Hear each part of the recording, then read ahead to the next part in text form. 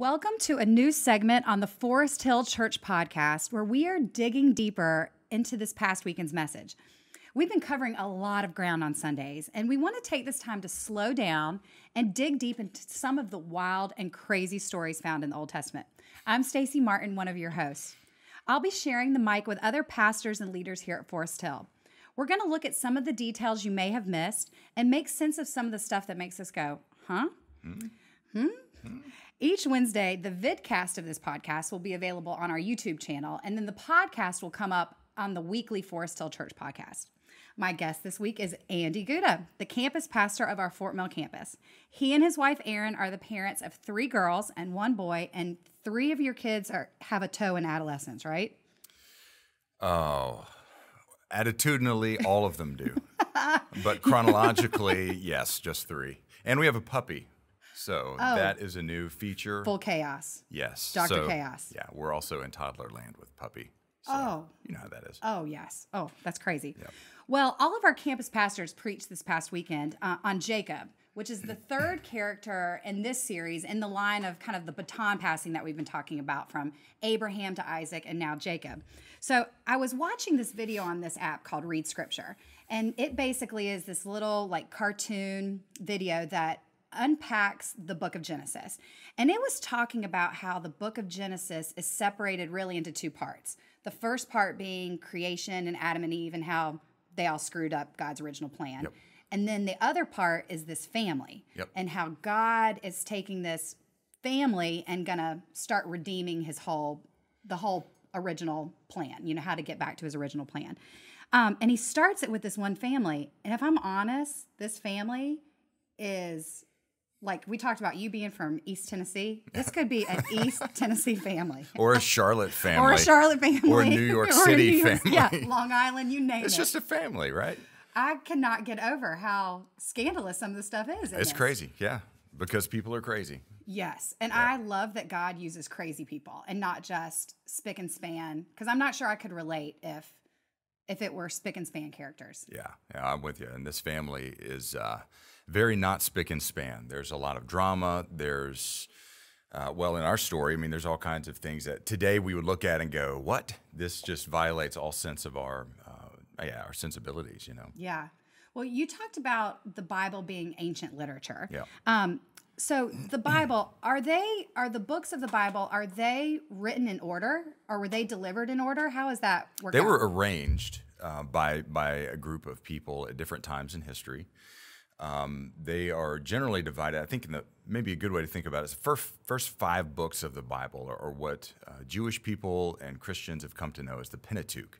And so they're the first 5 books, and really the goal of those books was to give a people who had just emerged from slavery some sense of history, some sense of rootedness, groundedness, and also a larger context, right? Because these people had been in slavery for 400 years. They come out of slavery. They have this crazy experience with God. They're trying to figure out what kind of God he is. So the first 5 books of the Bible feel like they're moving really fast. Yeah. But it's because the author of it, which we believe is Moses, was trying to give this family that had developed into millions of people a sense of the larger stage that their play was taking place on, and also the kind of God that had saved them and what he expected them to be. So there's all kinds of stories in Genesis, but it was written, we think, to provide a backdrop against which the people of Israel who had just come out of slavery that we read about in the book of Exodus, the very next book of the Bible, for them to understand how they got there. Well, one of the things we talked about with Jason Smith last week was how important it is to tell these stories of faith to your kids. So that's kind of what the Old Testament is then, a historical recording of a family's movements through history and how God has shown up and throughout history. Yeah, that's a great way of, I think, especially understanding the book of Genesis. Because the people who wrote it were not alive in that time. You have to think during that time, it was a lot of oral tradition, people sitting around campfires as families, telling stories, and history and rootedness was very important to those people. Just like today we jump on Ancestry.com or some of these other places we go to understand who we are as people, where we come from. That was even more important during that time. And so you find things in the Old Testament that we read about things like the genealogies, where most of us decide to either skip or take a nap during, or just write it off that we don't understand this. Well, those are very important to the families, because they were able to trace their family tree all the way back and understand where they came from. Wow, that's so cool. Yeah. Well, I love that in the beginning of your message, you talked about that the battles we fight show who we really are. And you even connected it to characters in American history like Abraham Lincoln and Martin Luther King Jr. And I think we forget that the characters in the Bible were real people, just like Abraham Lincoln and Martin Luther King. What would you say to somebody who's not sure they believe that the characters in the Bible are real people? Yeah, no, I think that's a great question. First of all, I think it's really important to bring a honest, curious, skeptical mind to the scriptures. And a lot of times as Christians, I don't know that we do as good of a job at doing that. But I think that where we bring honest questions, the Bible has honest answers. And where we understand the Bible was written for a purpose, for a specific people, we can understand what the author intends. So you look at characters like Jacob. Jacob is connected through oral tradition and also through genealogies that are written down. And these people whose names you can't pronounce, they're lists of, this guy's father was this father, and this guy's father was this father, this guy's father, and it goes back for generations upon generations. And the intent behind that is to show that these are real people. And they had parents, and they had siblings, they had children, and there are events that are connected to their lives. So it's not just historical mythology, it is real people in real place. Plus, you look at each of these stories, and we see very human characteristics. They're not the people of Greek mythology that are just superhuman kind of people that did superhuman things. They're flawed, broken train wrecks of people.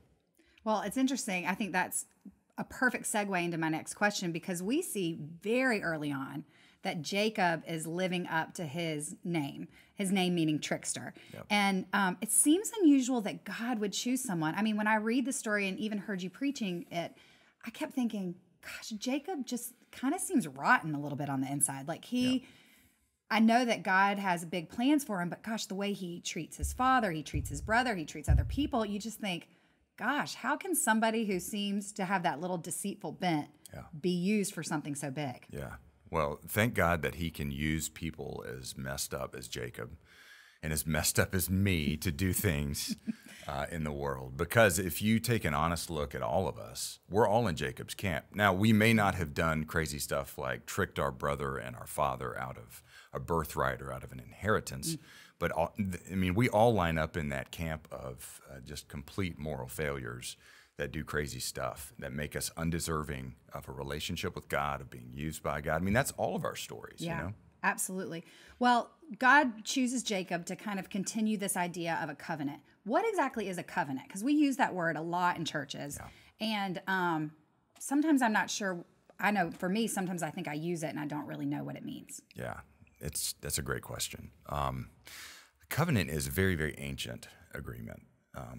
And when a promise just wouldn't do, because we make promises all the time. I promised my daughter I'd take her to TCBY last week. I got busy. I forgot. She accused me of lying to her. It turned into a family thing, right?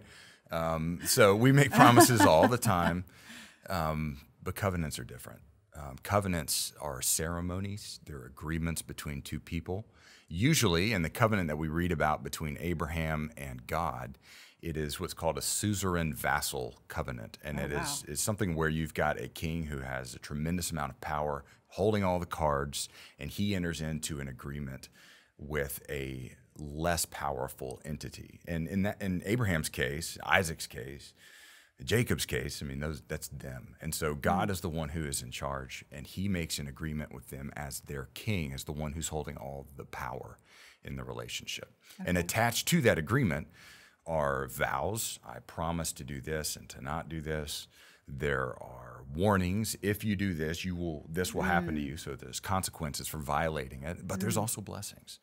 And so what we studied a couple weeks ago is we looked at the character of Abraham. Jason covered last week with Isaac again. It is that suzerain vassal covenant treaty where God, in an incredible display of humility, really shows us his character. He enters into this covenant, and instead of putting all the pressure on Abraham, he puts it all on himself. Oh, wow. Man, that's interesting. Yeah, because I think we use covenant and promise as the same word, Yeah, and they're it's not. not. Yeah, It's covenants not the same have at all. gravity. There's power behind them.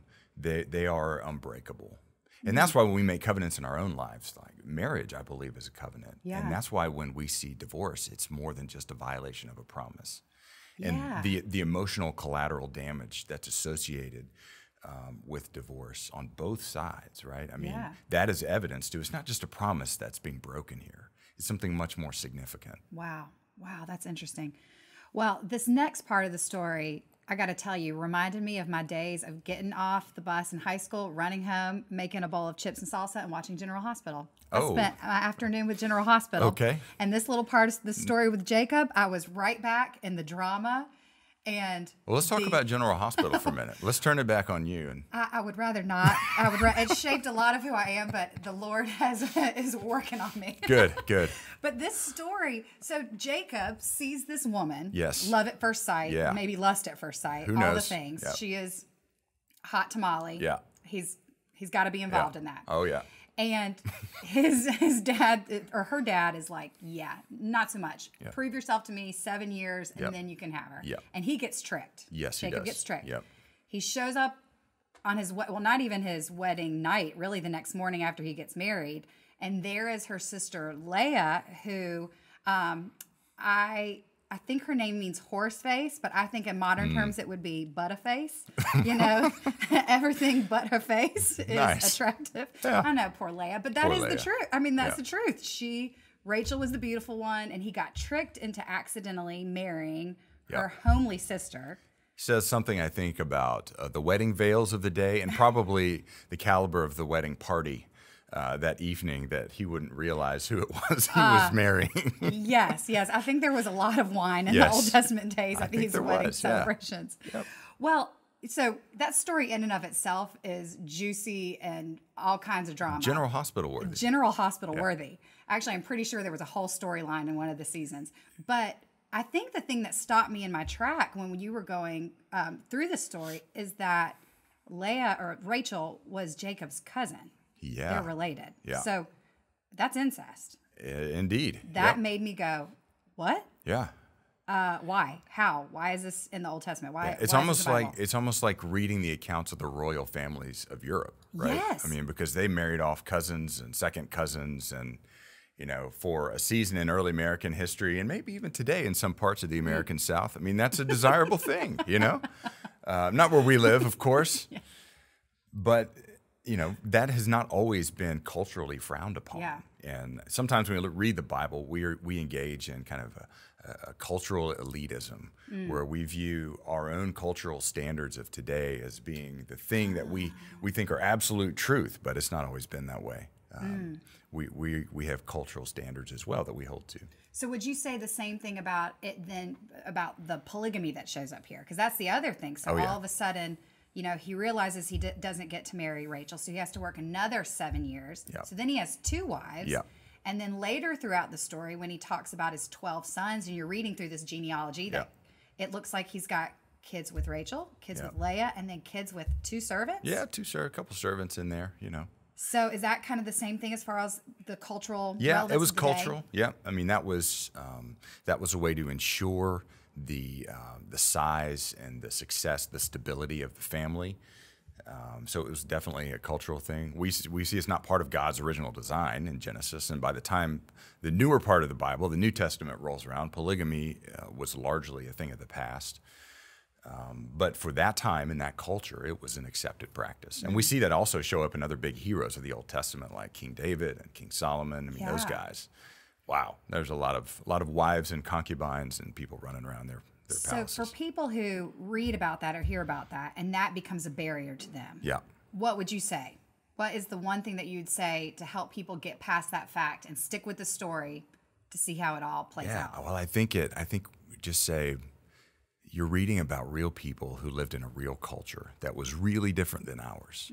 And I think a lot of times we are blind to some of our own cultural beliefs that a couple thousand years from now, people will look at us and say, wait a minute, you did what? You thought what? But we're blind to it. We just think of it as normal and not a big deal. Yeah. But truly, I think we can look at the polygamy thing and say, I don't know how wise that is, right? I can tell you right now, despite all cultural norms, my husband, the idea of having 2 women bossing him around in our house is more than he could even stand. So he's looking at that and thinking, Jacob, you are a I fool. have 4 women bossing me. My 3 God, daughters and dear. Yeah. I feel for these people. You know? Yeah, you are a real person in real history. With a real family and all kinds of real dysfunction. But that's another podcast. But that's the Forced Tale Parenting podcast. That's right. I need to just listen to that one, I think. Yeah, absolutely. So now into the meat of the message. You really spent the message focusing on Jacob and his wrestling match with God. Yeah. That there was a time in Jacob's story where he was in a painful season, in a time of transition, and he finds himself on a riverbank sleeping in the middle of the night and has a wrestling match with a man. Yeah. And you talked a little bit about how some people thought it could have been Esau, but really, when you unpack the scripture, it's God. So was it a literal wrestling match? It's a great question. It's a great question. I think there's a certain beauty and an artistic license that we have to give the storyteller who's telling this story. Which is Moses. Okay. But again, it was oral tradition by the time he wrote it down. Okay. So you got to think, for centuries sitting around the campfire, these guys told these stories to one another. So whether it was a literal wrestling match or a figurative one, a spiritual one, I don't know how important that is. That's not the point of the story, nor is the point of the story who he was wrestling against. I do think it was important that he was wrestling. Yeah. Because that's something profoundly human all of us can relate with. Personally, I think it was a real wrestling match. Yeah. I think you can look at the limp. That was an important part of the story. Either Jacob just kind of fell or hurt himself somehow and then wrote it off as being part of this story or not. I think it was a legitimate historical detail that the storyteller puts in there for us. Because we read in a couple verses after the wrestling match, this was the reason why the Israelites didn't eat the tendon of the hip going forward, was because it was in memory of Jacob's wrestling with the angel. So there was a... Oh, wow. Isn't that interesting? Yeah, so there's a cultural practice that emerged from this. Personally, I think it was a real wrestling match.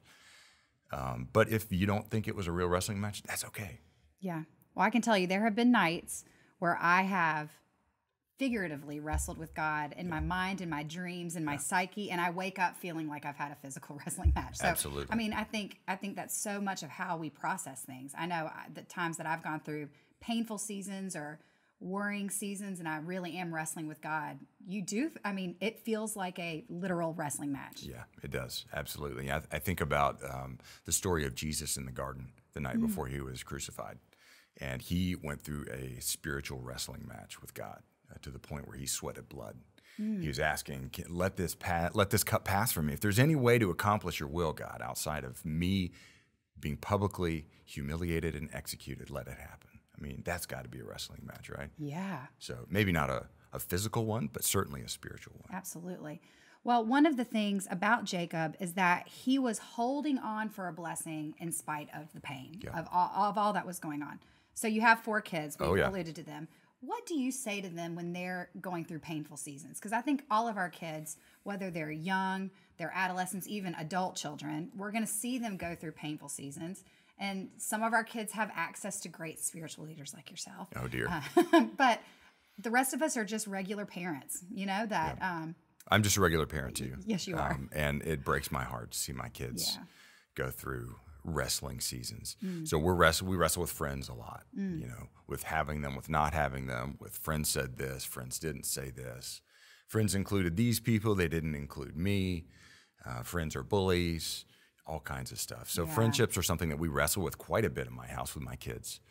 And I think that as a dad, just to be able to sit with them and listen and have my heart break for them, and they can see that, and tell them it's going to be okay. You're going to get through it. Your mom and I love you. God loves you. Your family loves you. And your friends love you too. But they're just teenagers, and teenagers are punks on the whole. At least I used to be. I was one. Oh, yeah. So, but I think for even adults, that helps to create a very healthy paradigm for us as we go through wrestling matches too, to know that, as we talked about yesterday, God is with us. He's with us in our wrestling. And we're wrestling with loneliness or betrayal or diagnosis or whatever it may be. God is with us, and he loves us. And he's whispering to us, it's going to be okay. Yeah. You're going to make it through it.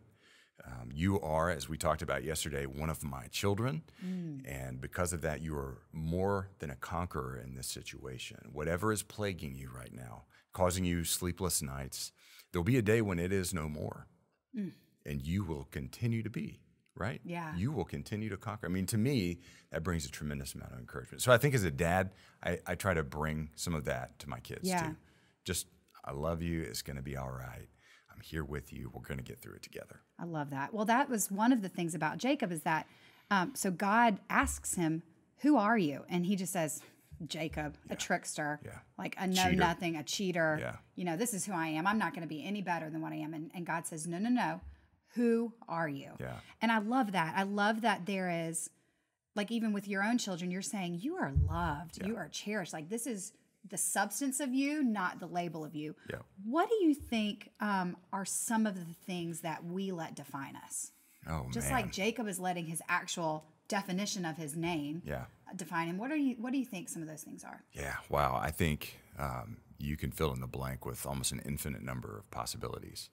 For me, I let performance define me a lot. And I grew up in a house where I was a sports guy, and so if I was batting over 300, that's Hall of Fame material. If I'm not, then I should just be cut from the team, right? And I think a lot of us base our value, our identity off performance. I'm a winner, I'm an achiever, I am an upward mover, I'm a high potential earner, all of those kind of performance indicators. So I know that's a big one. Another one is, you know, who's around you? What kind of people are around you? Do you have the right people around you? Do you have a lot of people around you? I think in the digital world, you know, how many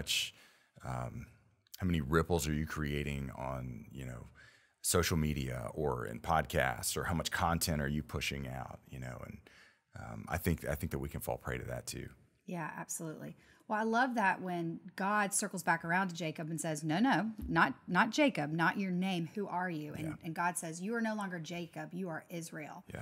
So how does that Jacob's new name as Israel actually connect to the country Israel that we see today? Yeah, that's a great question. So it's interesting because a couple chapters after this wrestling match shows up in Genesis 32. So in Genesis 35, God appears again. He shows up to Jacob. He's already reconciled with his brother. He's moving on with his life. God shows up again and reminds him that his name has been changed to Israel, the one who has wrestled with God and man, and you've overcome. And from then on, we see him referred to not as Jacob, but Israel.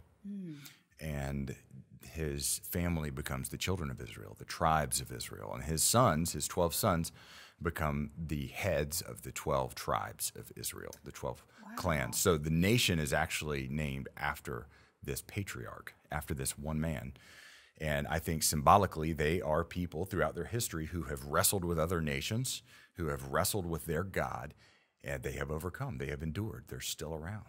Wow, that is interesting. That's really interesting. So Jacob names the place that he saw God face to face, Peniel. I love that. We saw that, and even talking about Abraham and Hagar, that she named the place the God who sees. That there's all these places where God shows up that people give it a name because of the significance of the encounter with God. Where would that place be for you? Oh man, that's a great question. I had coffee with a guy this morning, and we were just kind of getting to know each other, sharing stories. I told him I went to business school at Tennessee, and he said, "Is that where you felt a call to ministry?" And I said, "No, that's where I felt a call to cheer for the Tennessee Volunteers." But I felt a call to ministry when I was in Israel, which I was given as a graduation gift from college. I went over to Israel for a 2-week study tour.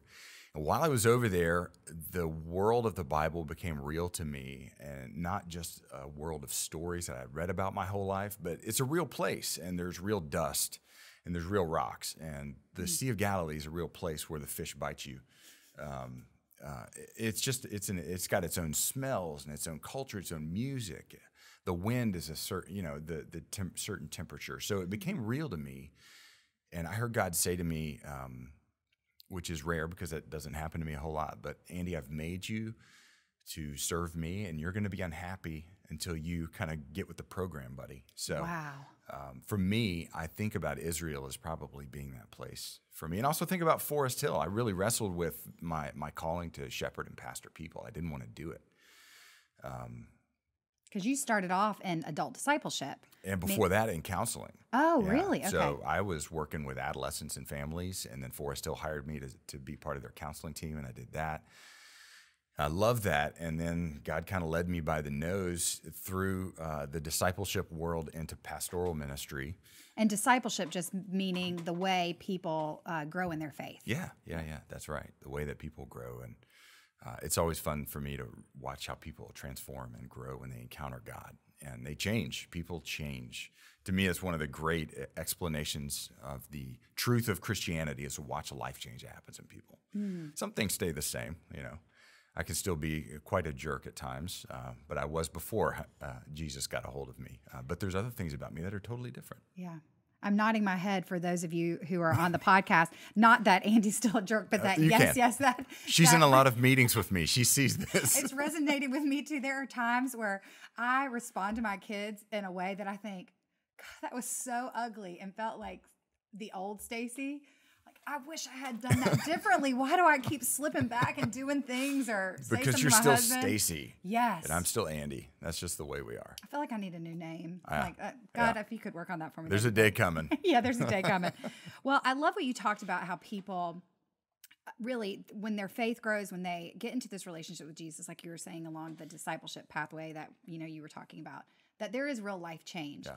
But there are a lot of people who have a hard time letting go of what defines them, whether they're defined by a name or a mistake they've made in the past. I was laughing with some people on my team that I used to pray that God would give me amnesia because there were times when I would remember a decision that I made and I would feel the heat from my toes come all the way up and think, oh gosh, that feels like another person.